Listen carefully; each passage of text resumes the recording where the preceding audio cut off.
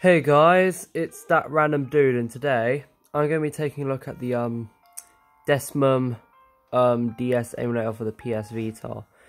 Now, I'm also going to be showing you how to install this. So what you'll need, let me just go to Vita Shell. So the install process is pretty simple. I'll put a link in the description below for the VPK. But you will need to create a folder in data, and I'd call it Desmume, just like this. Just all lowercase Desmume. And you could put all your ROMs in here, like for example, I have the Super Mario 64 in here, Tetris and all that. So you just need to make that folder and install the VPK.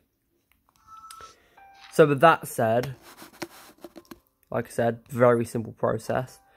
Let's get on to the Desmume emulator. Now this emulator isn't exactly perfect in any way, far from it. If you're looking to play 3D games, they will run pretty bad, because this is a, I suppose, redundant DS emulator, but if you want to play 2D games, it might run okay. As you can see, it's pretty laggy here. This is Tetris DS. I'm just going to show it off a bit.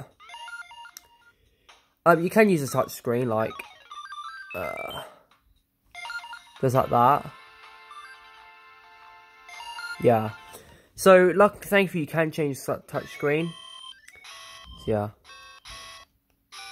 And yeah, as you can see, not exactly the best thing to use by any means. But I suppose, you know, if you're tolerant to lag, you know, if you're a weirdo, then yeah. You can go like this to change the orientation. You can press that at the bottom right. Now I'm going to try a game that runs fairly well. So Tetris DS is quite laggy. You have options here to disable JIT, disable sound. That might help with frame rate. Oh, there's also a frame skip. That might come in handy as well if your game is really laggy.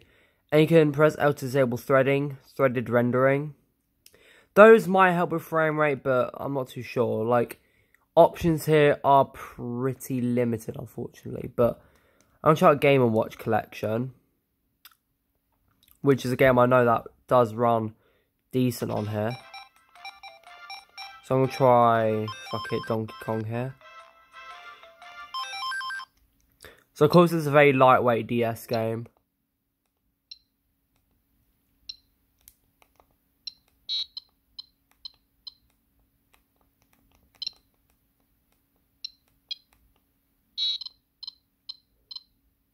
Yeah, I don't really know how to play it, but yeah, that runs decently.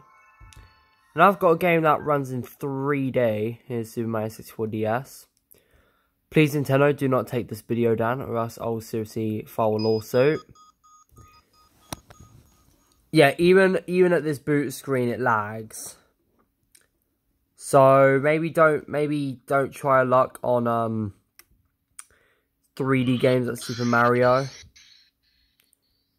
But it does support 3D, as you'll see in a minute.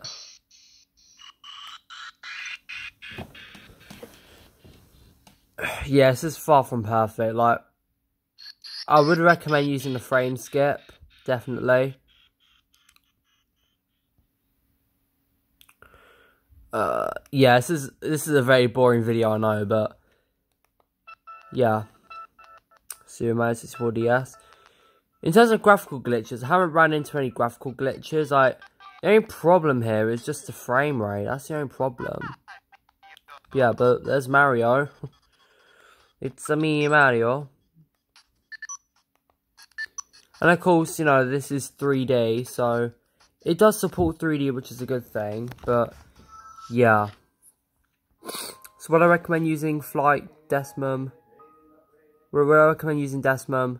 No, like, if you want to use it for, like, really light games, then, yeah, but I don't really recommend it, honestly. Like, just wait until, like, the next good DS emulator comes out on the Vita or something like that.